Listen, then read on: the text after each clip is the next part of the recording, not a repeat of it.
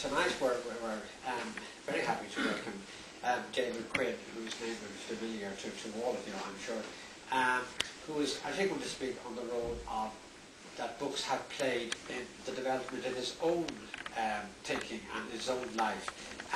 Just to sort of, he calls it his conversion, which perhaps to some people beforehand was causing a slight confusion in mind. Was he actually a pagan beforehand? But however, he will explain all that himself in the course of his talk. I give you David Quinn.